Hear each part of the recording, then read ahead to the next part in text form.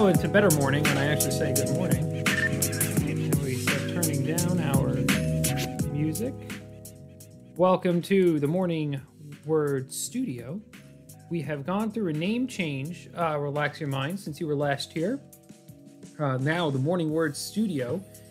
I called the Morning Word Studio just because I want it to be a place where people can throw me their creations, we create together. It is just kind of a little tweak on words, and I don't have to change the acronyms for all my files. We got Alex 5K here. We have our, oh goodness, I forgot what you call them, but people that just kind of try to do things in the chat that are weird. So welcome to the stream. Glad to see you guys are back. I have continued to try to do the streaming thing, of course, and let me make sure that my music is all a-okay. Good. Yeah, it's on random.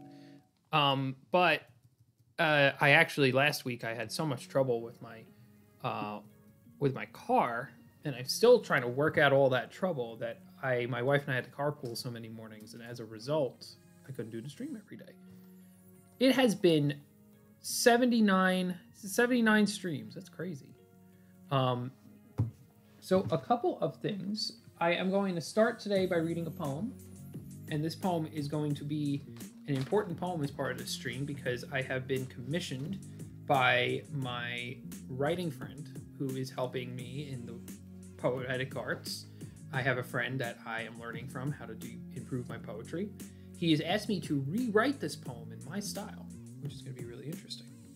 But before we do that, one thing which I also am going to be introducing is every week, once a week, I'm going to talk a little bit about what I'm reading. Because I think that generally anybody that's interested in kind of this stuff might be interested in reading or interested in books. And I just kind of pick stuff up all over the place when it comes to reading. And I want to get into a better habit of trying to read one book a day. So, or not one book a day, one book a week. So this week, I am reading The Double by Dostoevsky. Dostoevsky is my favorite author. I love his literature. It's like a combination of a soap opera, Russian history, and deep existential quandaries. And so his books are so good. The Double, I'm nearly done with it already, but still. The Double is about oh, Relax Your Mind is asking, did you have the privilege of watching two old guys argue last night? No, I did not. I actually made sure to avoid the two old guys arguing last night. It really was not where I wanted my heart to be.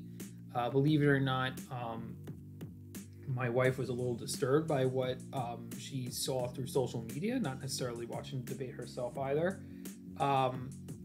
It really is troubling, the whole thing, for me. That's how I put it. But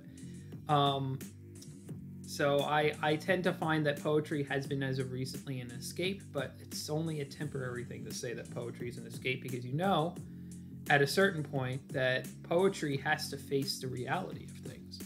And so there's been some poems where I've kind of toyed around with that a little bit, but I'm not really diving deep yet. We still have, what, 38 days left? So I am trying to be positive and not get caught up in it. There we go. You see, the biggest highlight of Relax Your Mind's life has been the Tampa Bay Lightning winning the Stanley Cup. I had heard that my own New York Islanders, I think that's fantastic that you caught me, because I was going to just, write something kind of in line of the PvP thing and kind of continue on that. So I'm going to write that down here, the Tampa Bay Lightning. Well, that's exciting. That's huge. That's so good. So yes, your next Patreon poem will be about the Tampa Bay Lightning.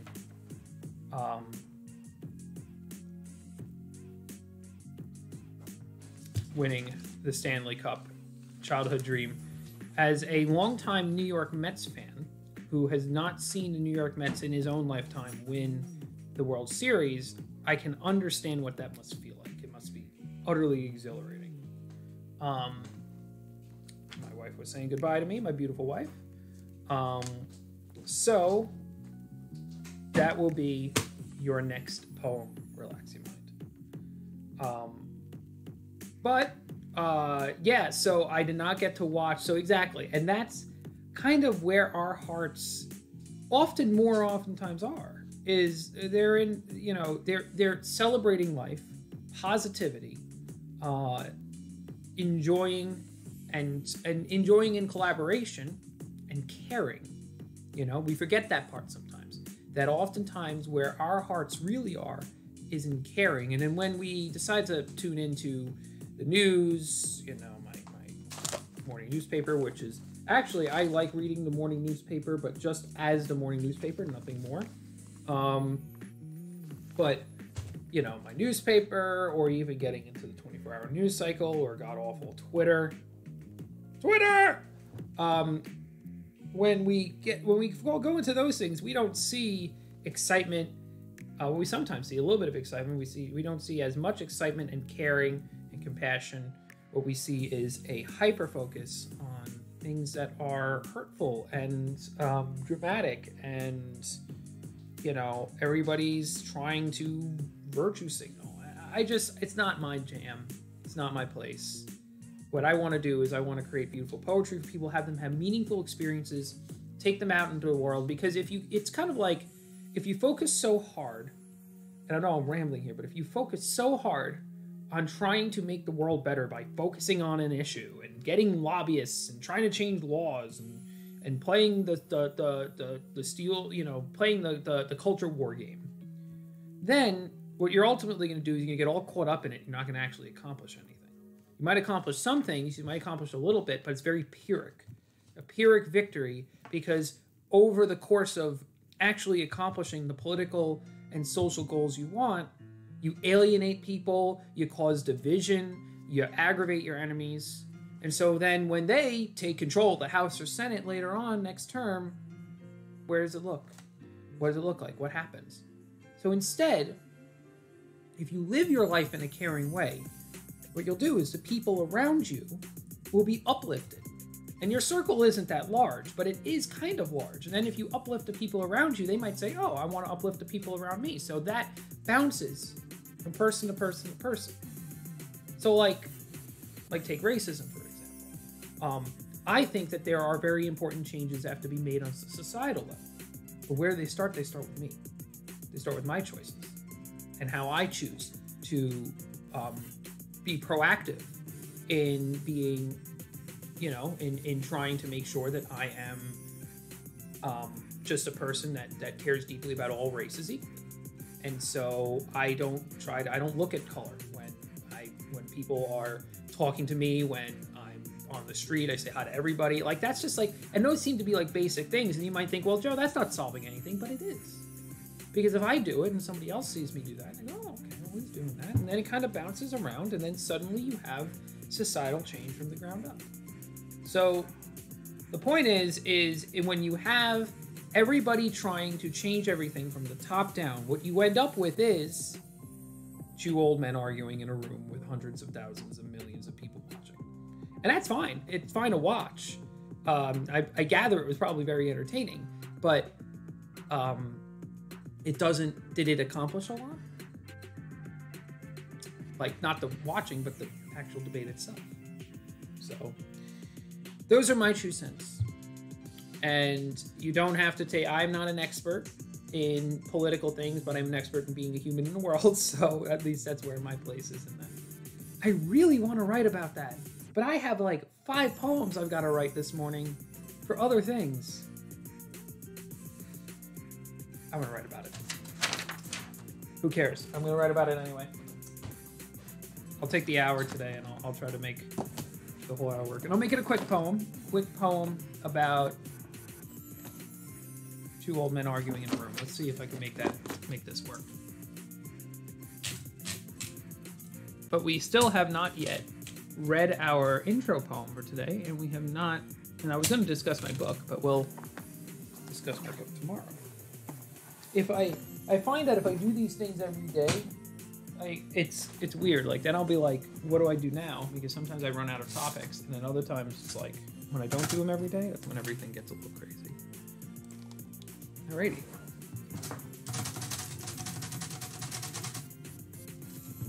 Since the debate's going to be on a lot of people's minds, so kind of drawing back from my own excitement about the conversation I was just kind of having with the world.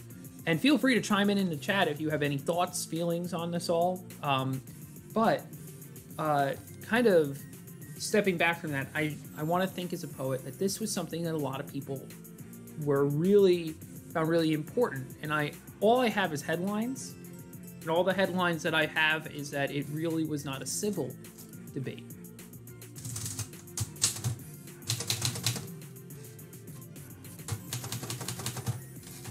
That's our title. So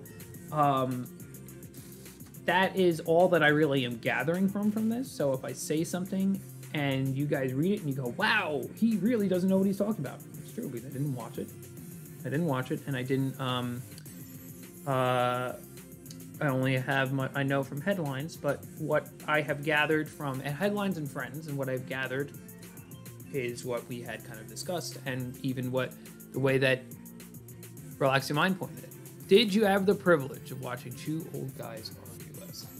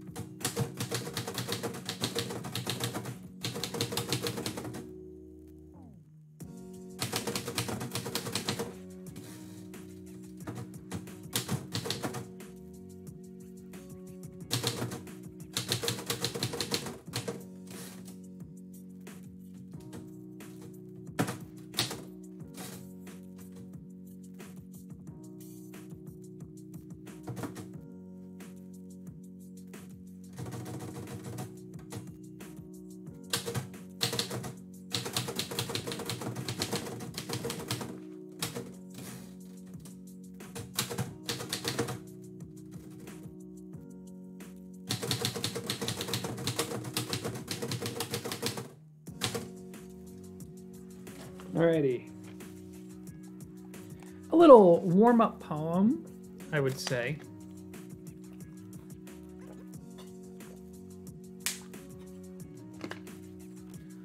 And the thing is ultimately this all does get, I don't ever throw out anything. So this will get put in like a binder, and then when I'm looking back and I'm like, what did I write on the day after the debates? That historic debate before everything went to craziness. If it does go to craziness. We'll tune down our music here.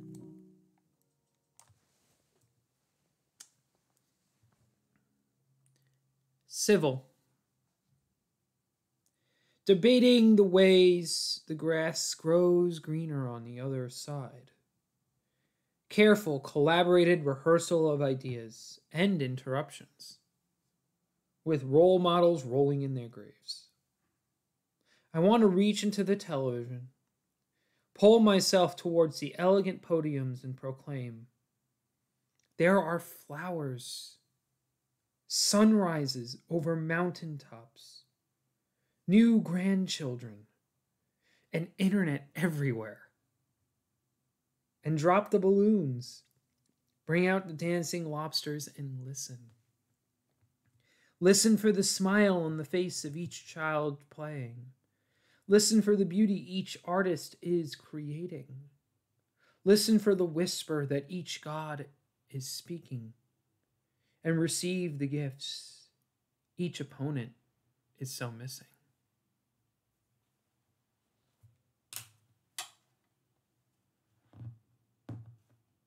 Well, I hope you guys enjoyed the intro poem. So, on to today's project for myself. Put that aside. I gotta date it. Always gotta remember to write the date.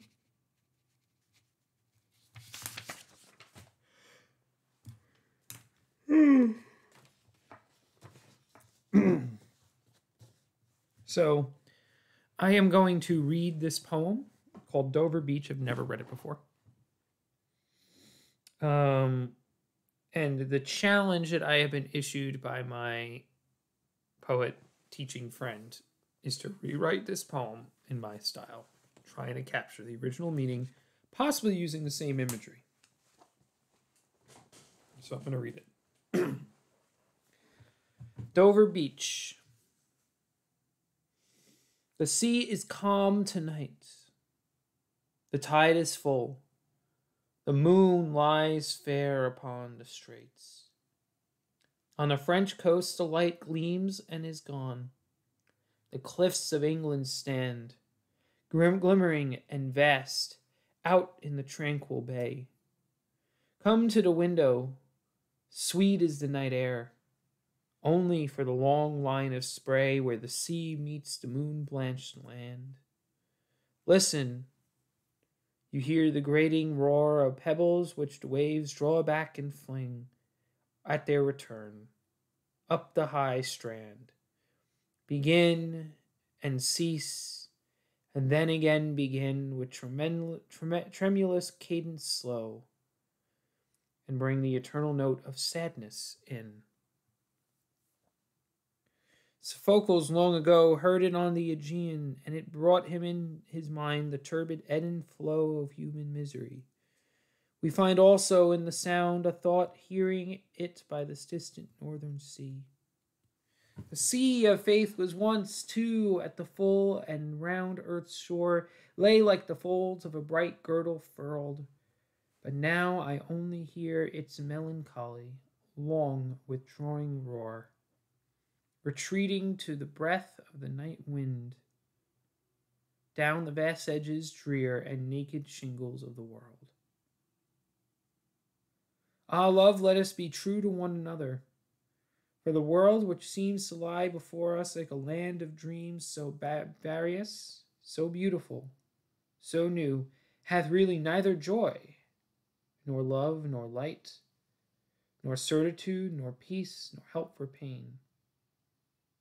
And here we are as on a darkling plain, swept with confused alarms of struggle and flight, where ignorant armies clash by night.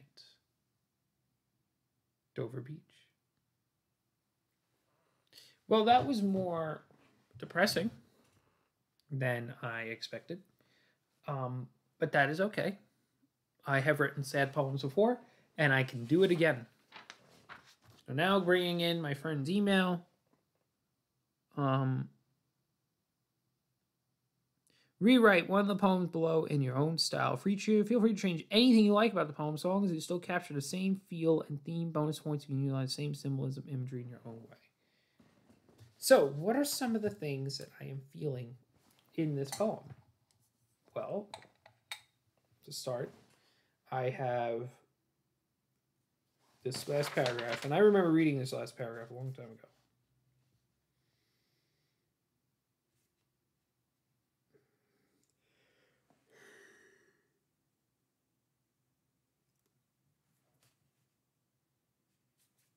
Neither joy, nor love, nor light, nor certitude, nor peace, nor help for pain.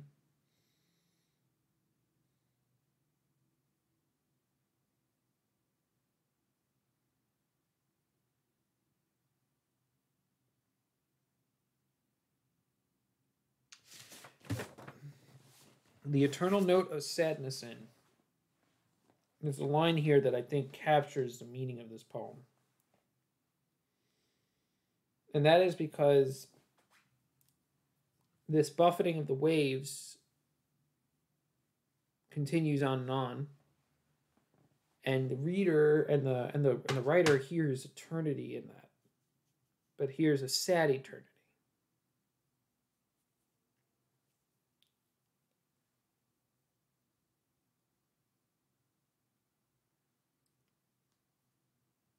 I wonder what he's referencing to the sea of faith.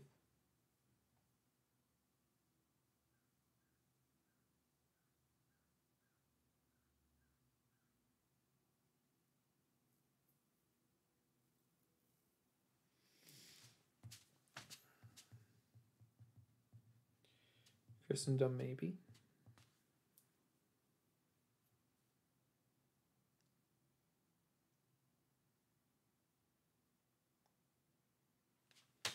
I'll bring back our music as I go through and make notes on this poem and prepare to rewrite it.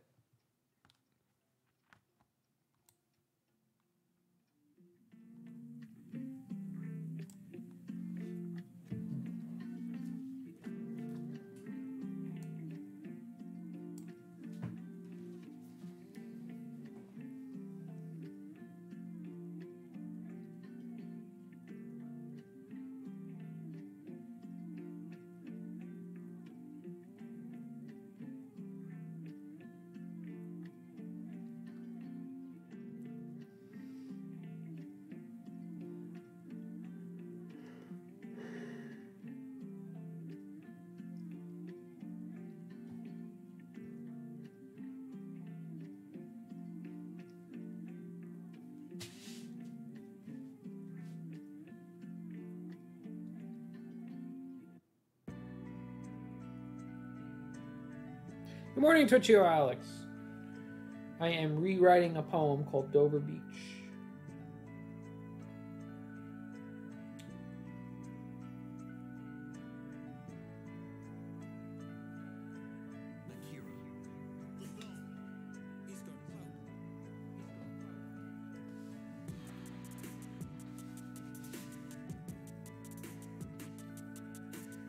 All right, I think I got it. Now, obviously, my rewrite's going to be very different.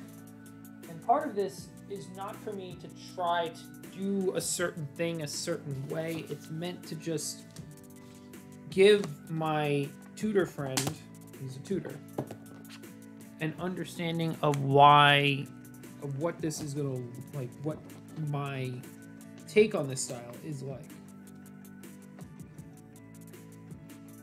Let me get this on here. So what you are now going to see is Dover Beach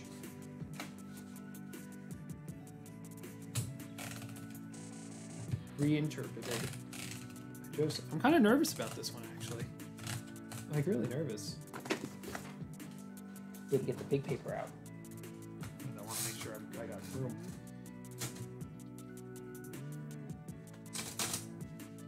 All right. Get to writing.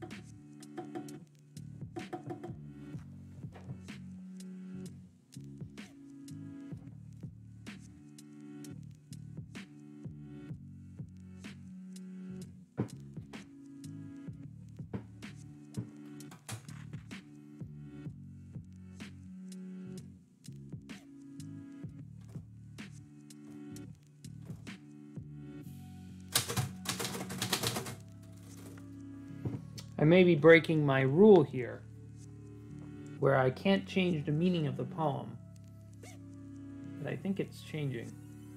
But this is part of the exercise, is what does this look like when I do this? So, let's see.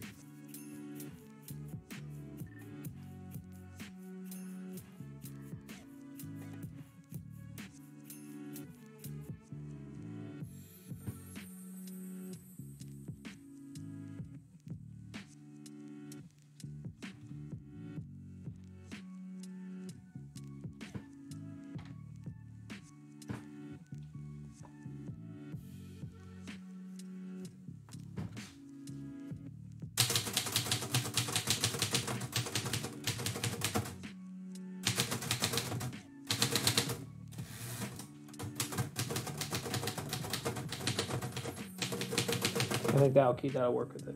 All right.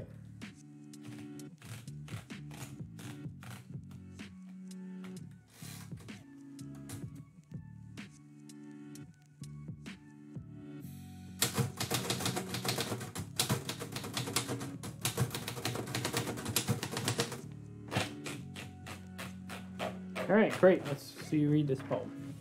So this is a poem. So I read earlier. I'll lower my music here.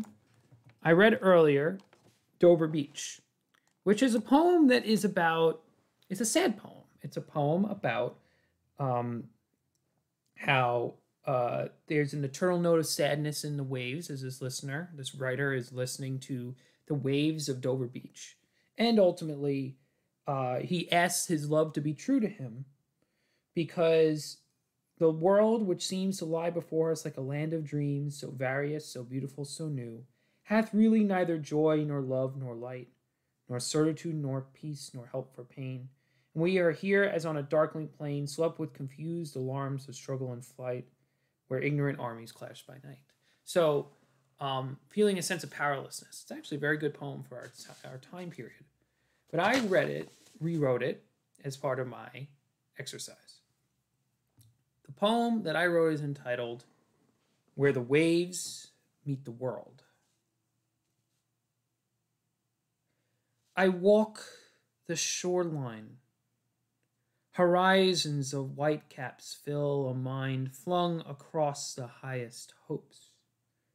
The endless sea, the disappearing line of the shore into the distance. What is a memory?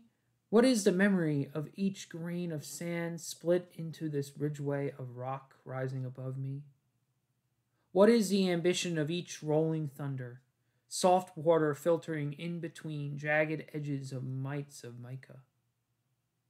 To erode each and every obstacle, wearing down the continents, old men persisting long after their due, sitting in isolation, surrounded by death. My youth trembles to think to face this slow water torture alone. And I see you, the goddess, wife of Poseidon, strolling in the still waters of every puddle I pass. It is you, it is only you, for in your beach-tan hands do I see the waters change, the waves cease, and the never-ending erosion of the world, forgotten for a moment.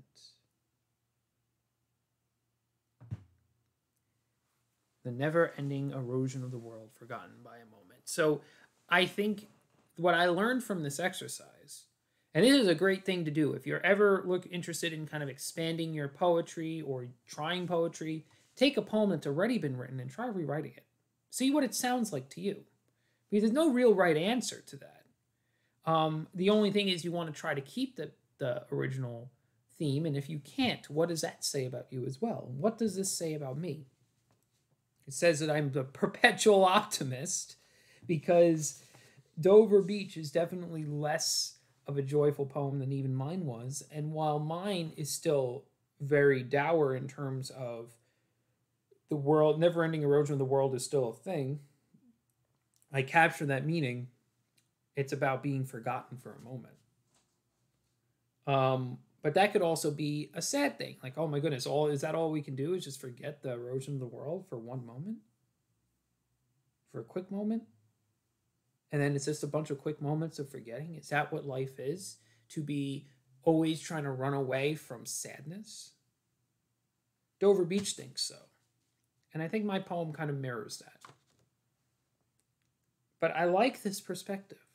And I like changing it to something which is a little more out of my wheelhouse. And I think that one thing which I can't get away from is the sense of self, the presence, is very prevalent in my poetry. Cool. Well, this was really fun to be on here and to be working through these poems. If you have any thoughts, any ideas, I'll take a request. We have some time if you have requests. Relax Your Mind's poem. I think I'm going to do that next stream. Tomorrow I will work on Relax Your Mind's poem as well as a wedding poem, as well as someone else's poem. There's a lot of poems that I'm going to work on tomorrow and the next day. It's good to be back. I really should have been able to stream yesterday, but the car thing just keeps coming up. I really appreciate everybody tuning in. If you have not subscribed, please consider not subscribing, but following as I try to reach 50 followers and try to get myself into affiliate status. Otherwise, thank you so much for tuning in to the Morning Word Studio, and you have a great day.